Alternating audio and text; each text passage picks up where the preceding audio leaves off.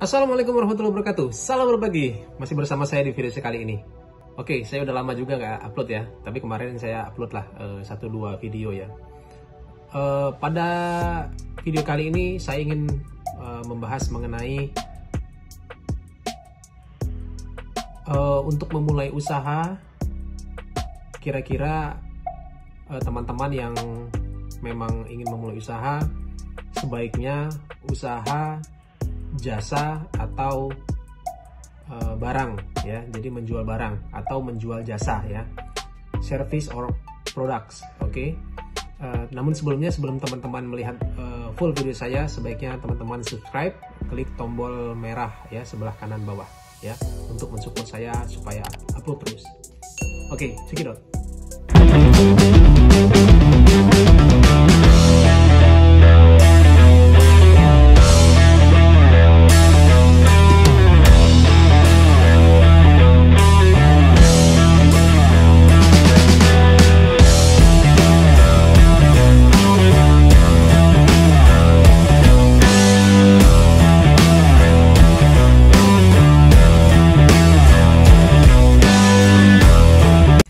Oke, baik.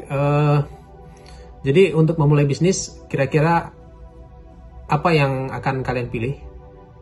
Bisnis bergerak di bidang dagang ya, produk, memiliki produk seperti itu, atau memang kalian berbisnis di jasa ya, baik itu jasa, misalkan jasa mengajar ya, jasa konsultan, lalu jasa apa saja ya, untuk mengawali bisnis ya. Semuanya ada plus minus ya, memiliki beberapa kelemahan dan kelebihan. Tapi kalau misalkan disuruh memilih bisnis apa yang cocok untuk pemula, saya jawab adalah jasa. Tapi balik lagi tergantung dari peluang pasar ya. Jadi kalau misalkan kalian bergerak di perdagangan ataupun memiliki produk yang ingin kalian jual dan memiliki pasar marketnya, itu mantap gitu ya. Jadi untuk memulai bisnis, sebenarnya yang pertama kali itu bukan modal ya, tapi adalah market. Siapa yang mau membeli barang atau jasa kita ya. Kalau modal itu bisa dicari ataupun bisa tanpa modal. Jadi kita bisa tinggal mengatur untuk term paymentnya, jangka pembayaran, ada DP, ada progress dan sebagainya ya. Tapi yang terpenting adalah marketnya. Ketika market itu ada, siapa yang ingin membeli jasa tersebut atau barang tersebut, kalian gampang sekali untuk mencari barangnya. Nanti kalian bisa survei barang-barang apa atau jasa-jasa apa yang kalian bisa subkonkan, yang bisa kalian cari harganya lebih murah ya. Jadi misalkan ada 3 atau 5 ya yang bisa mensupport kalian itu untuk memiliki harga yang lebih murah ya. Jadi memang saya sarankan itu adalah marketnya dulu gitu ya. Jadi kalian harus buat marketnya dulu sebelum memulai usaha. Yang pasti ada produk atau jasanya ya, misalkan mau membangun apa atau menjual apa atau memiliki jasa apa ya, baru kita memiliki produk atau jasa tersebut gitu.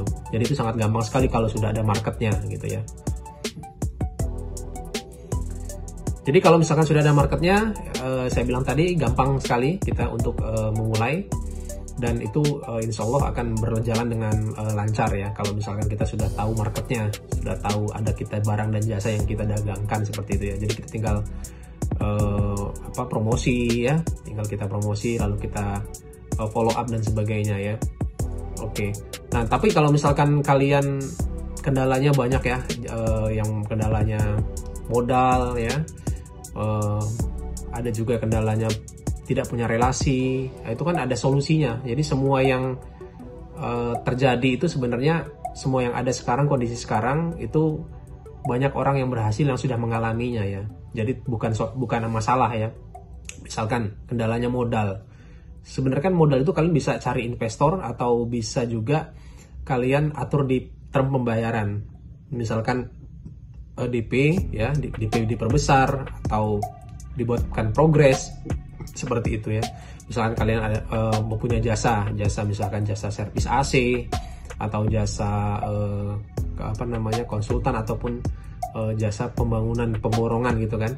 Jadi kan kalian bisa hitung tuh kira-kira modal yang dikeluarkan berapa dan kalian bisa minta DP berapa gitu. Dan dengan cara minta DP ini sebenarnya tergantung ownernya juga. Kadang ada yang mengabulkan, ada yang juga tidak gitu ya.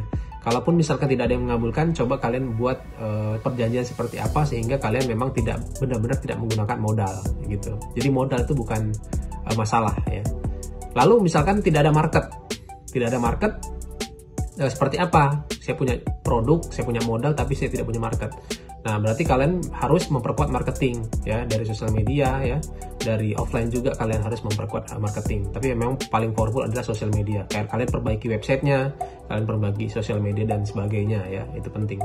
Lalu balik lagi, apa yang dipilih ya? Kalau misalkan saya sebagai pemula dalam berbisnis, apa yang saya pilih? Saya di produk atau di jasa? Saya memilih jasa ya. Yang pasti jasa itu hanya pertama kita hanya mengeluarkan kemampuan kita, pengetahuan soft skill, hard skill kita dari dalam diri kita yang pasti ya, dan tim kita misalkan seperti itu. Modal tidak terlalu besar, tanpa modal pun bisa banget itu dibandingkan produk yang kita harus nalangin dulu dan sebagainya. Jasa itu powerful sekali. Jadi kalau teman-teman memiliki keahlian, kemampuan, dijual saja jasanya ya. Yang pintar bahasa Inggris buat kursus bahasa Inggris, yang pintar matematika buat kursus matematika ya, yang bisa desain bangunan bisa buat freelance, konsultan bangunan dan sebagainya, yang punya jasa pemborong juga bisa gitu kan, yang punya kemampuan servis TV ya, servis AC dan sebagainya juga bisa membuat usaha di bidang jasa tersebut gitu. Jadi jangan bingung ya, yang pasti kalian harus mempunyai kemampuan. Yang pintar ngomong juga bisa ya, jasa apalah ya, misalkan jasa kursus public speaking ya, kursus dan lain-lain dan sebagainya, itu tidak memiliki modal. Nah, setelah kalian dapat 1-2 proyek, itu kalian bisa gulung duit yang tadi, profitnya itu bisa kalian gulung lagi, sehingga kalian bisa membuat pengembangan bisnis untuk kedepannya. Dan kedepannya pun kalian bisa tidak hanya jasa, kalian bisa menyediakan untuk produk juga. Jadi kalian harus mencari produk apa yang kira-kira cocok ya. Yang penting tidak membebani cash flow. Oke, dan saran saya ketika kalian memiliki bisnis, coba kalian awali jangan berhutang. Karena ketika berhutang itu sangat berat sekali untuk kalian mengawali bisnis kalian yang memang belum ada profitnya, belum ada omsetnya. Hindari hutang, terutama bank atau pinjaman online ya. Kalau misalkan ada yang mau investor ya, balik modal, misalkan ada keuntungan bagi hasil, tapi ada kerugian juga bagi rugi. Jangan mau bagi untungnya saja, itu kalian oke lah gitu ya. Tapi kalau misalkan mengawal bisnis, jangan pinjam di bank, jangan pinjam di pinjaman online, dan juga jangan pinjam di orang lain lah gitu. Karena kalian akan kesusahan kalau misalkan tidak ada profit, tidak ada omset, bayarnya pakai apa gitu. Dan kalau mengawali bisnis, kalau bisa lakukan dulu sendiri. Jadilah Superman dulu, jangan jadi Avenger dulu ya. Karena kan kalian masih mengawali ya. Kalian jadi OB-nya, kalian jadi staff-nya, kalian jadi orang lapangannya, kalian jadi produksinya, kalian jadi finance-nya, kalian jadi adminnya, jadi pajak dan sebagainya. Sehingga kedepannya kalian bisa menjadi seorang direktur atau pemimpin, mungkin nantinya kedepannya menjadi perusahaan yang besar ya. Itu kalian bisa tahu hulu sampai hilirnya. Jadi jangan belum ada omset, belum ada profit, kalian langsung buat sistem organisasi yang rumit seperti sudah perusahaan corporate besar gitu ya. Padahal kalian baru memulai gitu kan. Nah, itu yang memang dituntut. Makanya namanya itu adalah pengusaha ya. Entrepreneurship ya, kewirausahaan. Pengusaha. Tahu nggak? Jadi artinya pengusaha kan? Pengusaha, orang yang berusaha ya. Ya, kalau orang yang berkarya itu namanya karyawan ya. Karyawan. Nah, wan itu kan karyawan, karyawati ya, laki-laki atau perempuan. Nah, yang pasti karyawan, orang yang berkarya. Kalau pengusaha, orang yang berusaha. Jadi kalian harus berusaha. Putar otak, kaki di atas, kepala di bawah, boleh ya.